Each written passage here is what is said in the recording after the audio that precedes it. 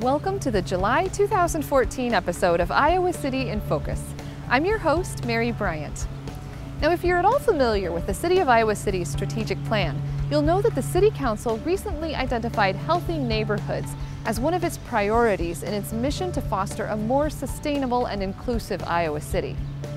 On this month's episode, I'll talk with Tracy Achenbach, the Executive Director of the Housing Trust Fund of Johnson County, one of the organizations that the City of Iowa City Housing Authority helps to fund in order to promote affordable housing and healthy neighborhoods. We'll also feature the City of Iowa City's 10-year-old public art program, Poetry in Public, and you'll get a glimpse of Party in the Park. Stay tuned.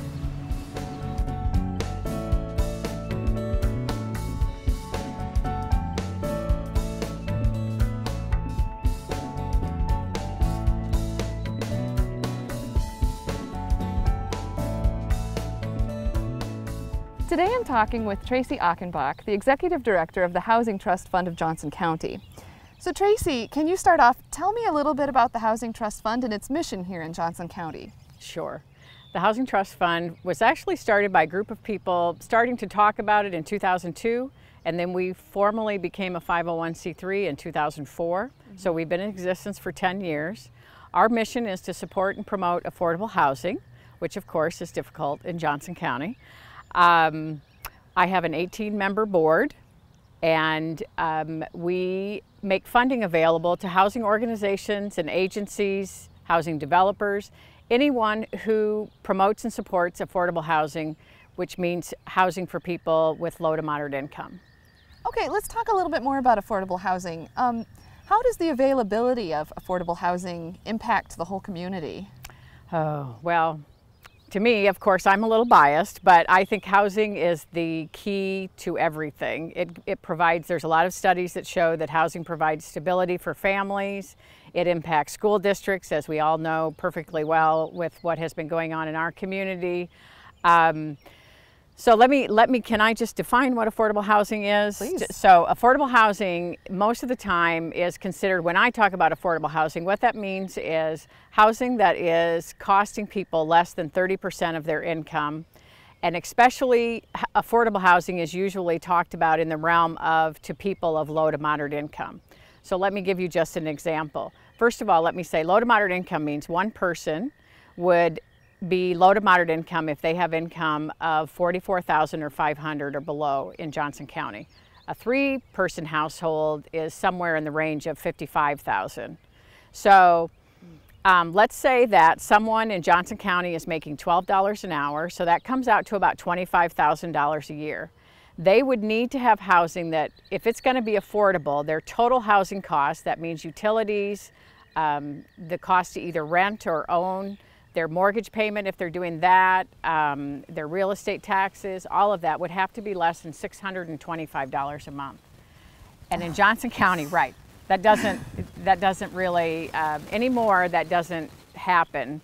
And that is the reason our agency is needed, because we provide funding to developers or housing organizations or service organizations that provide housing to people at those income levels. So what we can do then, bringing our money into it, actually maybe lowers the cost for either creating new housing or preserving housing, so that they will be able to make it affordable to people at lower income. We'll return to my conversation with Tracy in a moment, but first, let's hear about the City of Iowa City's public art program, Poetry in Public. Back in 2001, as anybody who's familiar with Iowa City knows, the Literary Walk on Iowa Avenue was installed as part of the public art program that celebrate the work of authors and poets that have some connection with Iowa. So possibly they were born and raised here, they lived here at some point, they attended the Writers' Workshop. And as part of that, the whole connection between literature and public art kind of made that connection. And because Iowa City is what it is in terms of hosting so many talented writers, the thought was, let's come up with something on an annual basis that we can encourage the local writers to participate in and continue to celebrate that on an annual basis. So we came up with a Poetry in Public program. The poet has to be a Johnson County resident. The poem can be no longer than 7 lines long. There is really no theme. They can write about whatever they wish. It can be an excerpt from a longer poem if they can find one or they have one that they would like to extract that out of. A lot of the schools, the teachers will initiate getting their classes involved in writing poetry, and occasionally you'll see themes come up. We determine the number of poems that we select based on, ironically, the number of city buses that we have in our fleet, simply because we put 3 different poems in each one of the buses, so we multiply the number by 3 and come up with how many we need. So that number has changed as we've added to the fleet every year. The end result with the poetry is that we display it on a poster. These are the posters that are actually laminated and installed in the buses.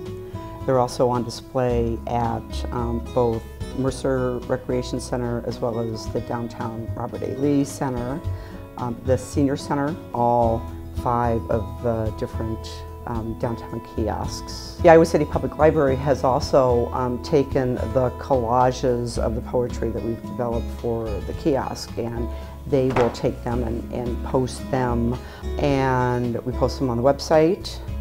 To further expand upon the Poetry in Public program, during Arts Fest, which is a Summer of the Arts program and always occurs the first weekend in June, we host the opportunity for poets who are interested to actually get up on stage to read their poems. Also, the cable TV Channel 4 folks have taken upon themselves to invite the poets in and film them reading their poetry, which is always fun because so many times I don't see the faces that are connected to the poetry. And then it's always interesting to hear the poets read their poetry the way that they put emphasis maybe in different areas in which you would expect them to do. And they personalize it. It's been very successful. It is something that a number of folks look forward to year in and year out. We do a lot of connection with the schools, both the public and the private schools, to encourage that the students participate, and it's to look forward to on a regular basis or on an annual basis. Now let's return to my conversation with Tracy Achenbach for more on the Housing Trust Fund of Johnson County's support of affordable housing in the community. Can you talk a little bit about some of your projects or accomplishments that have supported affordable housing here? Sure. This is one of the projects that we helped fund. It's a project of the Housing Fellowship, who is another housing nonprofit provider in Johnson County. So we brought in some funding. They got funding from a lot of sources, federal and state, in order to do this, but we also were able to provide a gap for them in order to help them create these housing units, and then they in turn rent them to people and make them affordable to people that have lower income in our county. As you can see, they're really nice units. Beautiful. They're beautiful units, yes. Yes. So that's one of actually our missions, because we are to promote and support affordable housing. We also have a responsibility to educate people on what really it means to create or promote affordable housing. So how much funding have you provided within the county, and where does that funding come from? Well, since we just celebrated our 10-year anniversary, we were very happy to be able to announce that we had just awarded a little over $3 million in the last 10 years to housing organizations. And this has impacted, we were 3 housing units shy of 300, so it's impacted 297 housing units in Johnson County. Our funding actually gets, it comes from the Iowa Finance Authority, but the Iowa Finance Authority is given funding if it's appropriated by the state legislature, if we're lucky, and it's only been one, I think, out of the last 10 years that it hasn't happened. But the legislature appropriates funds, and then also a portion of the state real estate transfer tax is given to the Iowa Finance Authority, who then turns around and awards it to the housing trust funds in the state. There are actually 27 housing trust funds in the state, so we're one of 27, but we're also one of the early ones, one of the first formed housing trust funds. So what more would you like the community to know about the Housing Trust Fund of Johnson County? Well, we are a nonprofit, so anyone who wants to contribute money to us, I will gladly accept it. It is tax deductible since we are a nonprofit. We are a great organization. I really believe in this organization and the way that we are able to process the money. In the past, we've given a lot of loans, so the money revolves over and over again. So any money that we receive, which, by the way, I should mention that Johnson County, the City of Iowa City, the City of North Liberty, and the City of Coralville have all been really generous in also contributing to us. So their money and the state money and anybody else who contributes to us, I feel that their money goes a long way to create and promote affordable housing in Johnson County. Just kind of gives back to the whole community. Yep. Yep. Okay, well, thanks for talking with me today, Tracy, and thanks so much for all the work you do to support our community. Well, thanks for inviting me to do this, and thanks for giving me the opportunity to brag about our organization. Learn more about the Housing Trust Fund of Johnson County by going online at www.htfjc.org.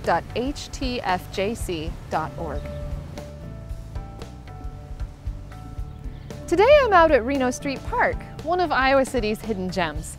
Party in the Park will be held here on July 31st, so mark your calendars. Have you made it out to a party in the park yet? These fun weekly events, organized by the City of Iowa City's Parks and Recreation Department, include live music, arts and crafts, games, ice cream, and a whole lot of fun. If you're still not convinced, check out this Party in the Park, which was held earlier in the summer at the Terry Trueblood Recreation Area.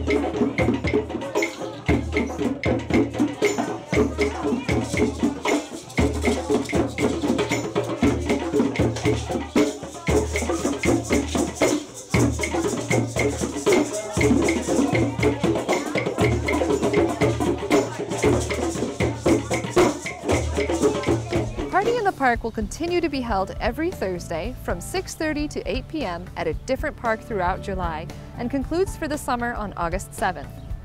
Check out the schedule so you too can enjoy live music and great company in a beautiful setting. You can watch all of these segments again by visiting citychannel4.com/video or by turning to Channel 5 and calling in to Video on Demand. Check out our other programs while you're there. Also, you can like us on Facebook to receive updates about other City Channel 4 programs you may enjoy. Find us there at facebook.com/citychannel4. You can also keep up with City Hall by liking the City of Iowa City Government on Facebook, following it on Twitter, or checking out icgov.org. There on the city's website, you can subscribe to receive various newsletters, media releases, and other notifications based on your own interests. Thanks for watching this month's episode and keeping Iowa City in focus. You're watching City Channel 4. On TV, online, on demand, on Facebook, and now on the go on your mobile device.